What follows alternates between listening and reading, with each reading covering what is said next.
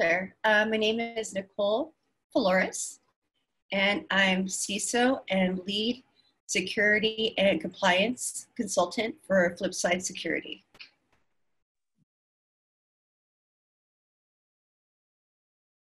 Oh, wow, a lot. I'm also one of the founding team members. And so my position entails developing the company, our portfolio of services, and then also actually working one-on-one with clients as relates to their compliance and security needs.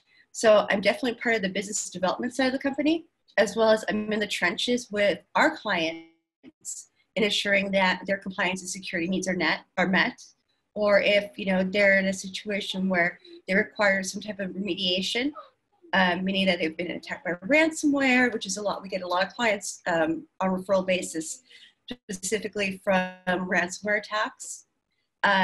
So I'm also one of the engineers that goes in there and is like actually doing the remediation work as well.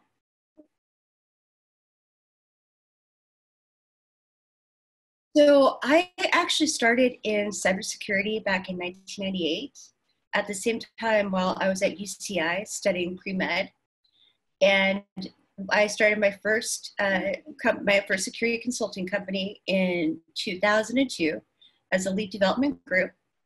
And I retired the company back in, I would say, 2011, which is when I had my daughter. And I actually went back to school and worked on a doctorate in clinical neuroscience. So my alumni associations are both UCI and the Icahn School of Medicine at Mount Sinai in New York. Okay, so some both formal and informal mentors are people that really inspired me. Barry, and these are local professionals. Barry Carrion is one of them. I think she's one of the most amazing women in this whole world. And I actually got so lucky when I was in my 20s, when I first started my first consulting company, Elite Development Group. That's when I met her. And it was just at like this really informal kind of table panel sort of discussion. And from that day on, like just her whole story and her background and her ability of like to persevere, she had breast cancer. Just that's one of my both informal mentors and also heroes, if you will. Also, let me see, some people that really like inspired me, Condoleezza Rice. I think she's one of the most, again, so those people like, oh, like when you get those questions about who would you want to like have dinner with, I always put Condoleezza Rice. So those would be just some people that really inspired me. Again, Barry Carey, I know personally, but obviously I don't know Condoleezza Rice personally. I wish I did, but I don't.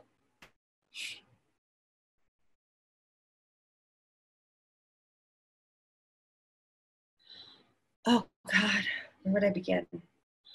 Persevere. No matter how hard it gets, don't ever give up. Believe in yourself. Surround yourself with really strong people who will lift you up and encourage you when you're down. And again, just really hold on to those friendships that you make during college. Again, those are the relationships that are going to really last a lifetime, and hopefully you'll have those into your 40s and 50s.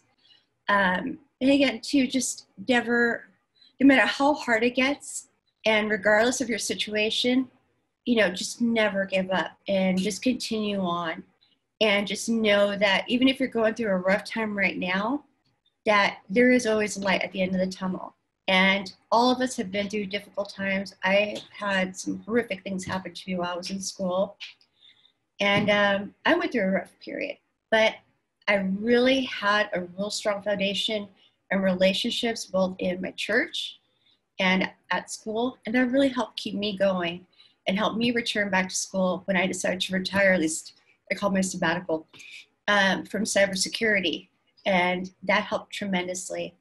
So again, it's not easy, but if it was easy, maybe it wouldn't be such a huge accomplishment. I don't know. Actually, I want to edit that part. But yeah, I just would really encourage you to surround yourself with strong people, get your mentors, really learn from your mentors what they've personally been through, not just what they've accomplished professionally, but also ask them where the mistakes that they made. And again, it's so much easier to learn from someone else's mistakes. And that's what you're going to really find in a strong mentor. They're going to share with you both their successes and the background of their hardships as well. And that's really where you want to hold on to that inspiration.